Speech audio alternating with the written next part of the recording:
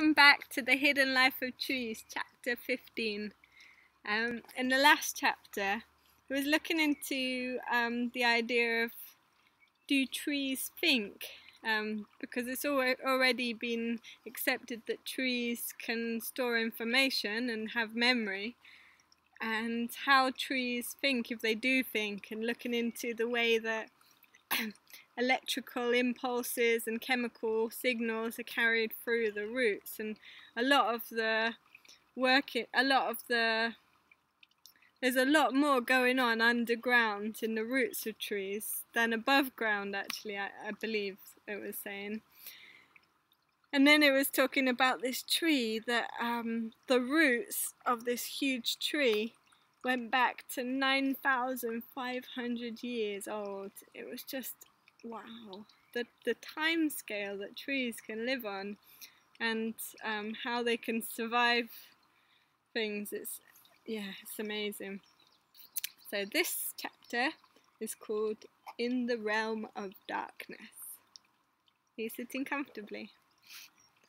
Then I'll begin. Oh yeah, just wanted to show you, just behind me, can you see the elderflowers in full bloom? I've been making elderflower champagne, which is really easy and really lovely, and you only need 4 ingredients: water, lemons, vinegar and elderflowers. So I really recommend at the moment people go out and make it, because it's really easy. It takes 1 day to make it and 10 days for it to get ready, and then you drink this lovely fizzy non-alcoholic drink, but it's really, really nice and refreshing. Okay, back to the book. In the Realm of Darkness. For us humans, soil is more obscure than water, both literally and metaphorically. Whereas it is generally accepted that we know less about the ocean floor than we know about the surface of the moon, we know even less about life in the soil. Sure, there's a wealth of species and facts that have been discovered, and that we can read about, but we know only a tiny fraction of what there is to know about the complex life that busies itself under our feet.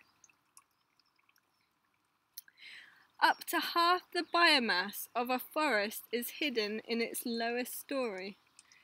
Most life forms that bustle about here cannot be seen with the naked eye, and that is probably the reason we are not as interested in them as we are in, say, wolves, black woodpeckers, or fire salamanders. For trees, though, these creatures are probably way more important. A forest could have no problem doing without its larger inhabitants: deer, wild boar, carnivores. And even most birds wouldn't leave any yawning gaps in the ecosystem. Even if they were all to disappear at once, the forest would simply go on growing without any adverse effects. Not sure I quite agree with that, but he might be right. Even if they were all to disappear at once, the forest would simply go on growing without any adverse effects. Things are completely different when it comes to the tiny creatures under their feet. There are more life forms in a handful of forest soil than there are people on the planet. That's just inconceivable, isn't it? I mean a handful. Just a handful.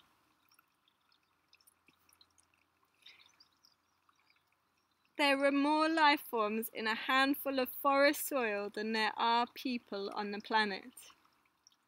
A mere teaspoon contains many miles of fungal filaments.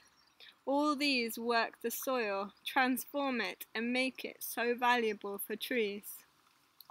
Before we take a closer look at some of these creatures, I'd like to take you back to when soil was first created.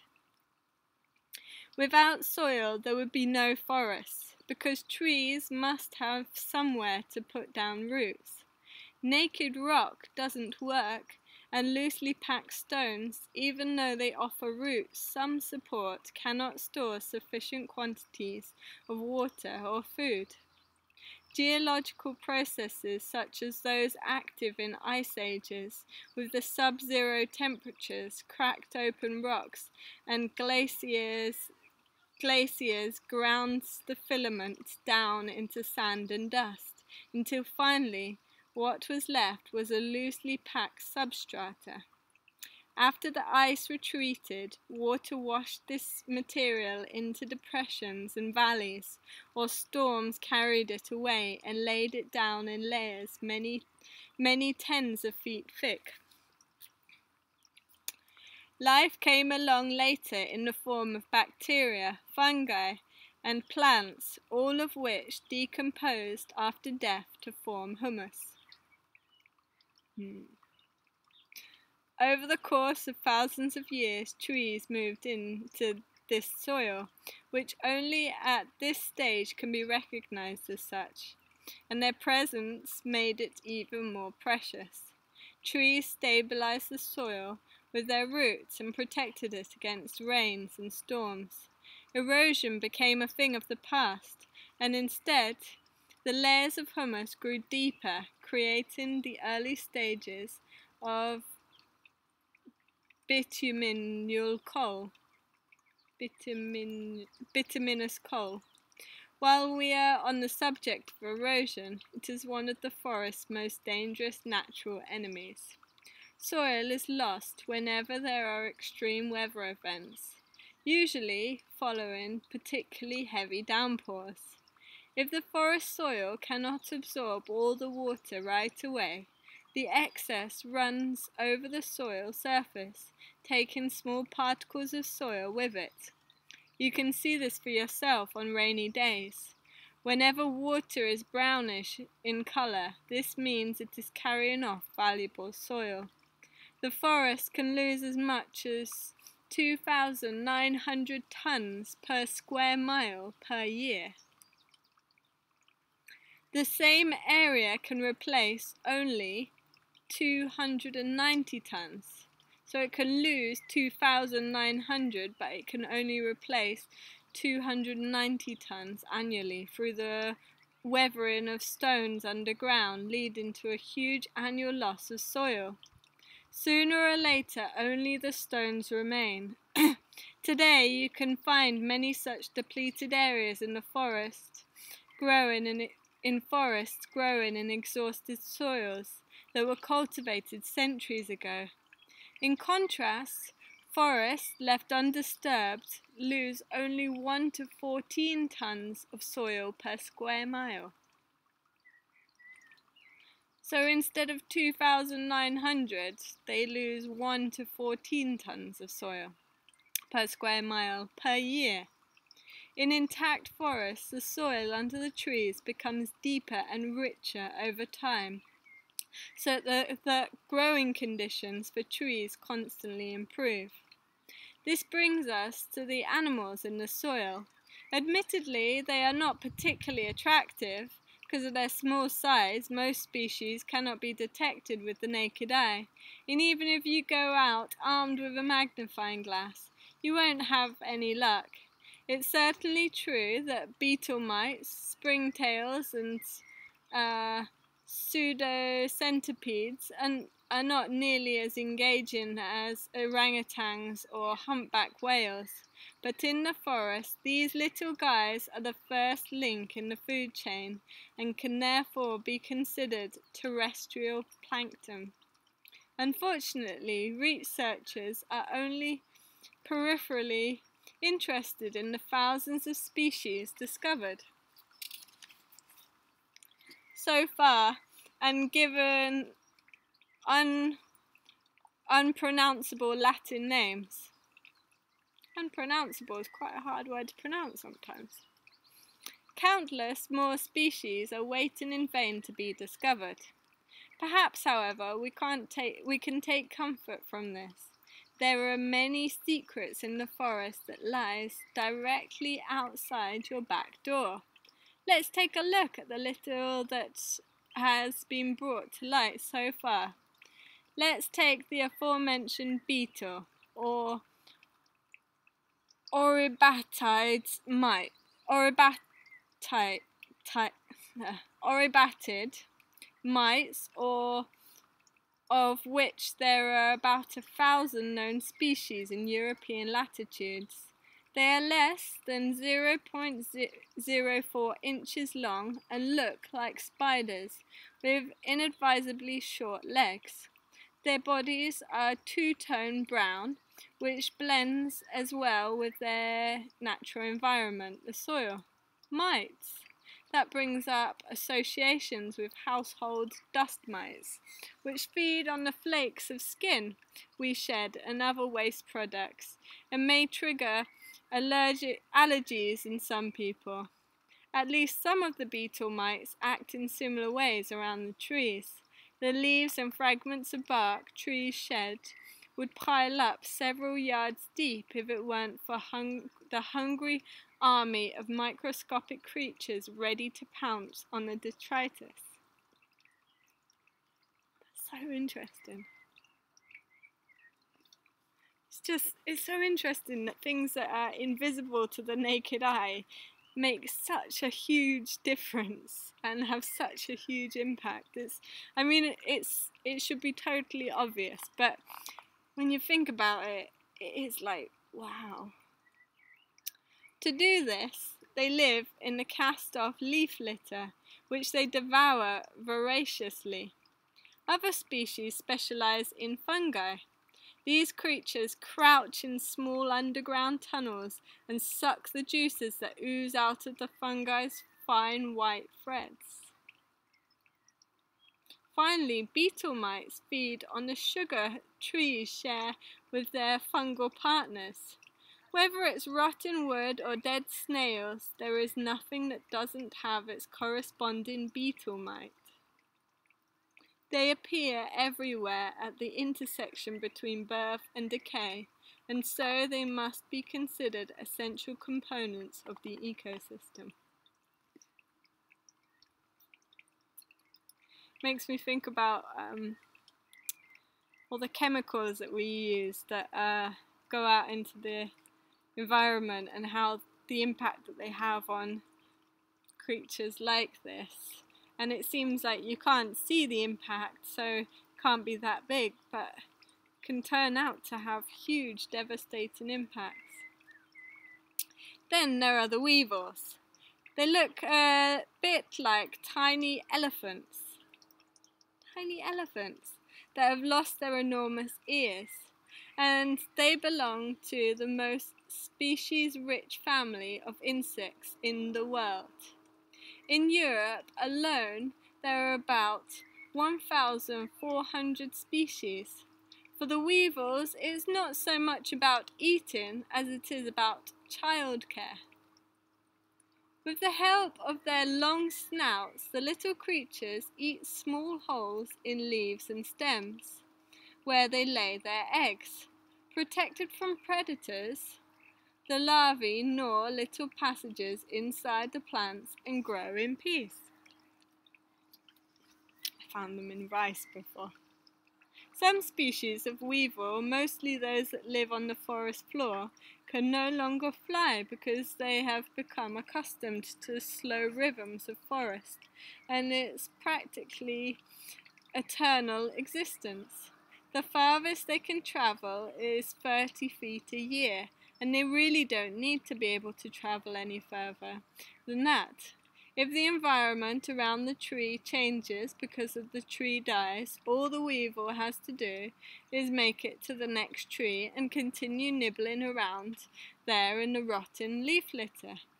If you find weevils, you can be sure the forest has a long, uninterrupted history. If the forest was cleared in the Middle Ages and later replanted, you won't find these insects, because it would simply have been too far for them to walk to the next old forest. That's sad. All the animals I have mentioned so far have one thing in common. They are very small, and therefore their circle of influence is extremely limited. In the large old-growth forests that once covered Central Europe, this didn't matter at all. Today, however, people have altered most of the forest. There are spruce instead of beeches, Douglas fir instead of oaks, young trees instead of old ones. The new forests are literally no longer to the animals' taste, and so they starved and local populations died out. However, there are still a few old deciduous forests that act as refuges where the original diversity of species still exists. All over Germany, forestry commissions are trying to grow more deciduous than coniferous trees once again. But if mighty beeches are to herald change and stand once again where spruce now topple in storms, how will the beetle mites and springtails get back to these places? Not by walking there, that's for sure, because they cover barely 3 feet in a lifetime. So is there any hope at all that one day, at least in national parks, such as the Bavarian forest, we will once again be able to marvel at authentic old-growth forests? It is entirely possible. Research carried out by students in the forest I manage has shown that microscopic organisms, at least those associated with coniferous forests, can cover astonishing distances. Old spruce plantations show this particularly clearly. Here, the young researchers found species of springtails that specialize in spruce forests. But my predecessors here in Hummel planted such forests only 100 years ago. Prior to that, we had predominantly old beech trees, just like everywhere else in Central Europe. So how did these conifer-dependent springtails get to Hummel? My guess is that it must have been birds that brought these terrestrial creatures as stowaways in their plumage. Birds love to take dust baths in dead leaves to clean their feathers. When they do this, tiny creatures that live in the soil must surely get trapped, and they are then unloaded during a dust bath in the next forest. And what works for animals specialized for spruce probably also works for species that love deciduous trees. If in the forest, more mature deciduous forests are allowed once again to develop undisturbed, then birds can see to it that the appropriate sub-letters show up again as well. I hope so. In any event, the return of the teeny little creatures can take a very, very long time, as the latest studies out of Kiel and Lüneburg attest. Sorry for mispronunciation. More than 100 years ago, oak forests were planted on the Lüneburg Heath, on what had once been arable land. It would take only a few decades for the original framework of fungi and bacteria to settle the soil once again, or so the scientists assumed, but far from it. Even after this relatively long time, there are still gaping holes in the species inventory, and this deficit has grave consequences for the forest, as the nutrient cycles of birth and decay aren't functioning properly. Moreover, the soil still contains excess nitrogen from the fertilizers once used there. True, the oak forest is growing more quickly than similar stands of trees located on ancient forest soil, but it is markedly less robust when it comes to issues such as drought. Because they just grow too fast, maybe. We don't know how long it will take until the true forest soil is created once again, but we do know that 100 years is not enough. To make it possible for this regeneration to happen at all, you need preserves with ancient forests free from any human interference. These are places where the diversity of soil life can survive, and these refuges can be the nucleus for recovery in surrounding areas. And incidentally, no real sacrifices need to be made to make this happen, as the community of Hummel has demonstrated for years. They have put entire old beech forests under protection and found innovative ways to market them. Part of the forest is used as an arboreal mortuary. Oh, I really like that idea. Where the trees are leased out as living gravestones for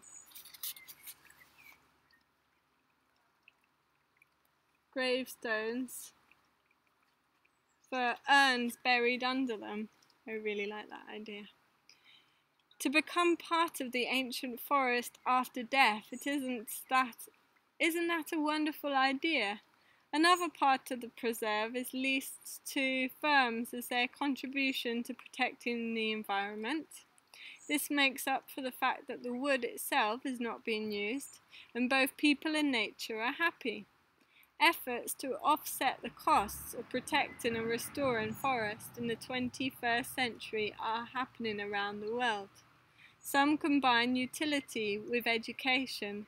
Tourists in the Maya Biosphere Reserve in Guatemala employ residents who would otherwise be cutting down forests to sell the lumber to grow food in the clearings. Employ residents who would otherwise be cutting down forests to sell the lumber and grow food in the clearings. Some combine prestige with preservation. I didn't quite understand that bit. Some combine prestige with preservation in Scotland. You can buy a piece of forest originally owned by the nobility to keep lumber companies out and help usher the return of ancient Caledonian forests. I love that idea. Yet others involve unlikely partners. The US Department of Defense contributes to the National Fish and Wildlife Foundation efforts to restore longleaf pine ecosystems in the American Southeast on the grounds that forested buffers around military bases contributes to military readiness. There are so many ways that forests can be kept both undisturbed and productive. It's the end of the chapter. Another interesting chapter that leaves me with more questions. I want to go and find out more about how the different tiny organisms that live in the soil work and their role in so much. It's really interesting. And I'm particularly interested also in how bacteria, which are often too small to see with the naked eye, could be very important in precipitation cycles and bioprecipitation, and how they particularly like to live on the surface of deciduous trees, and how this is a problem in monoculture pine forests where you don't have the same environment that these bacteria need, but how important they could be for global rain precipitation patterns. So much to find out about. I hope you're enjoying. Take care. Join me again for the next chapter soon. Bye. Take care. I can work out how to turn this